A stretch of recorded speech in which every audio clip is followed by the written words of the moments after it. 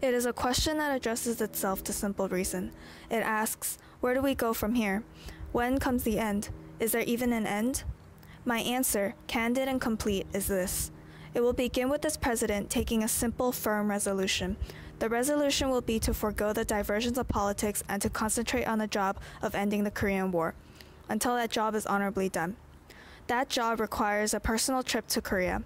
I shall make that trip. Only in that way could I learn best how to serve the American people in the cause of peace. I shall go to Korea. That is my pledge to the American people.